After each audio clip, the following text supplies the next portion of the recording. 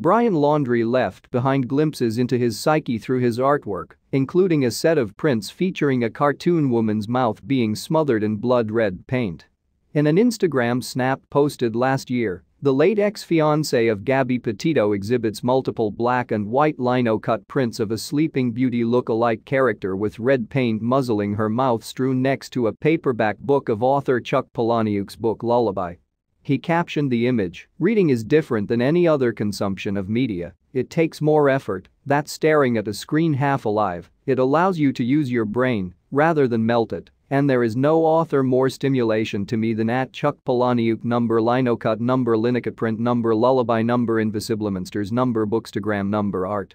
Lullaby is a horror satire novel published in 2002.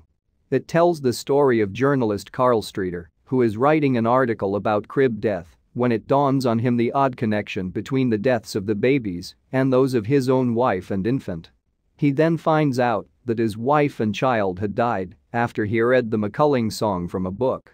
Unintentionally, he memorizes the rhyme and becomes a serial killer who kills people over minor annoyances.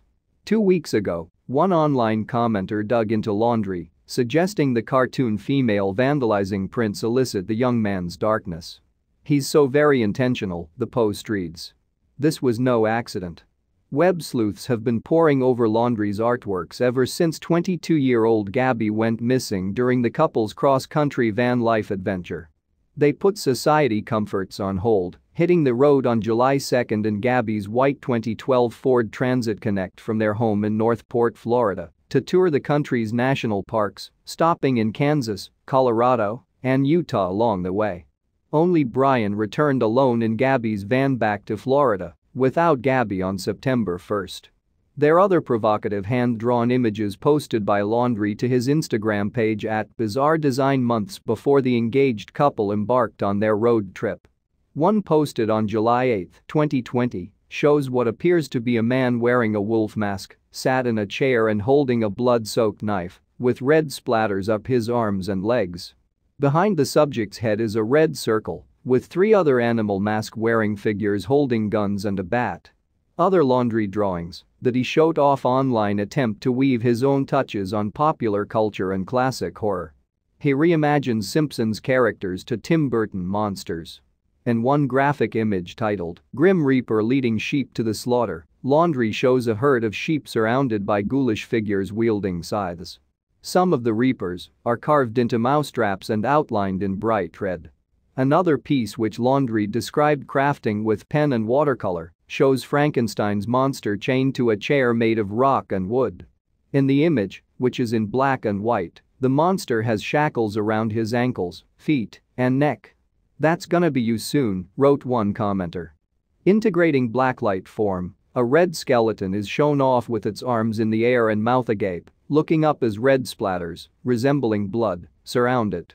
Laundrie's skeletal remains were identified through his dental records after they were discovered by some of his belongings in the Myakkahatchee Creek, which is part of the 24,000-acre swampland that makes up the Carlton Reserve. So far, it's unknown how the young man died. It's not known what's inside Laundrie's notebook or if it contains anything at all. The grim discovery ended the 5-week manhunt for Laundrie.